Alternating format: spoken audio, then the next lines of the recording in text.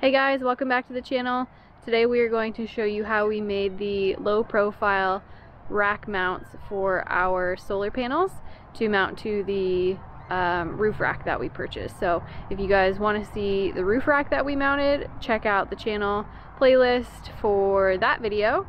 Otherwise, we're just gonna pick up as if you already knew how that went on and show you guys how to make the cross members to mount the actual solar panels to. Alright, so the first step is figuring out how long the cross member needs to be.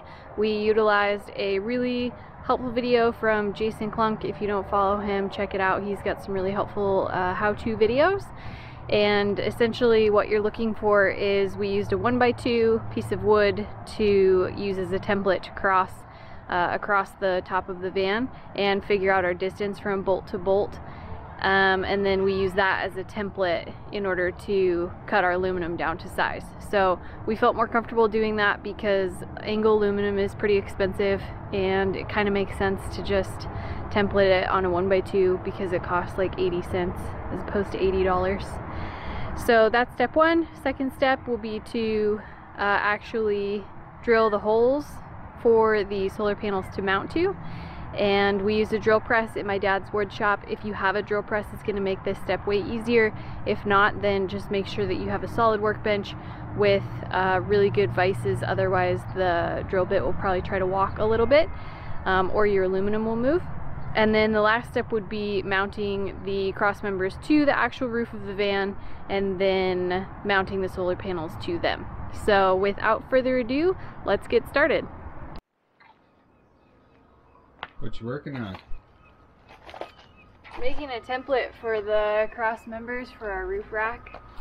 So we cut this 1x2 down to size and drilled some holes for the bolts that are going to hold our angle aluminum down to the rails that we have up there right now.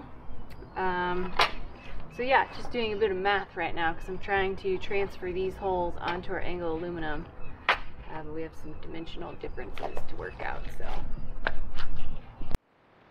So things were moving so fast that I didn't get video of it, but cut our cross beams down to the exact width of the bolts in the channel on the roof, and then used the drill press to drill the holes for where the bolts stick up on there.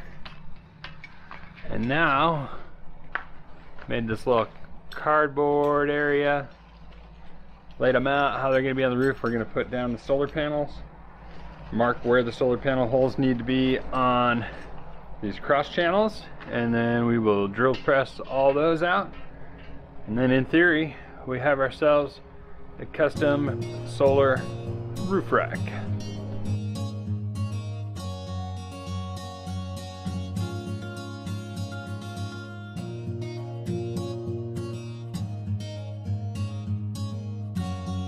we've got our solar panels all laid out here against our angle aluminum, and essentially what we're going to try to do is line up where these holes are on the solar panels to where we want the matching holes to be on our angle aluminum so that we can mount these to our cross beams when we're ready.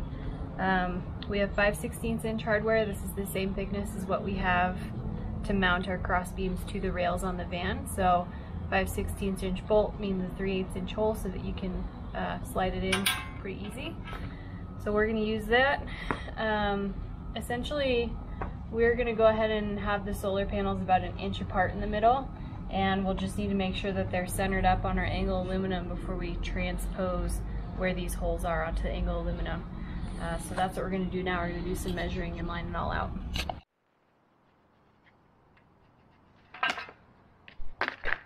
Okay.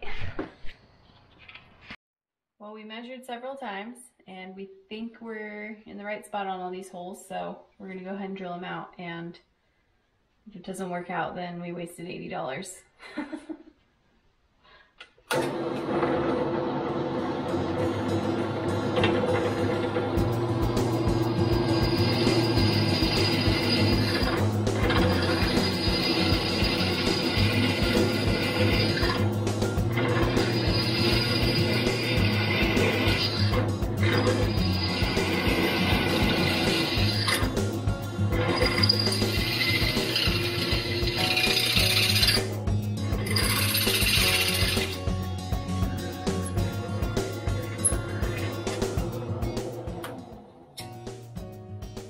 1 down, 15 to go.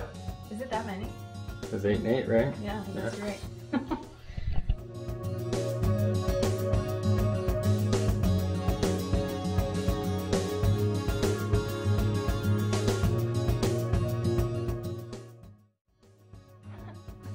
And tell the people how that went for you? Oh, I think overall it was a lot easier to use the drill test than it would have been to drill it out manually with a drill, but they're still not all quite perfect, which we're perfectionists, so that's a little irritating. But it's okay, I think they're good enough. Thankfully the holes on the Renogy solar panels are actually pretty large, so they should line up. We're gonna take them outside and double check. So now we just flip the panels over and set them on it and hope for the best. We're just gonna go like this. Oh. Panels Flip the aluminum channel over and set them on the panels so we don't have to flip them over. What do you got? That looks good, except That one's off a little, huh? I don't know if you can get a bolt in there, and then how's that? Pretty good. So let's get that little bolt and see if we can fit it in these holes. So let's leave that one there. Okay.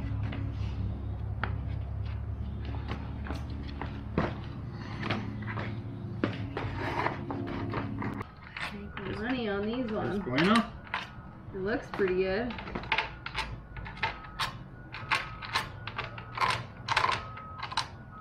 Those ones are like dead on.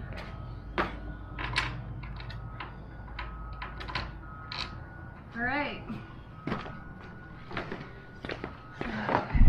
want to bring it over and show them? 15 out of 16 ain't bad.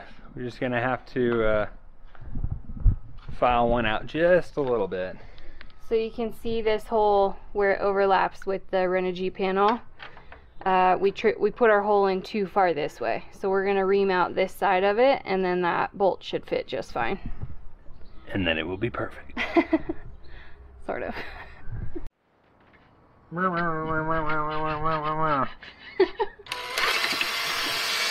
I already did it before she was watching, so I think it's there. Note the flip-flops and socks. Yeah, it's the best attire. That's how we work. Alright guys, thanks so much for watching. That's how we actually made the cross members here for mounting our solar panels to the roof of the van.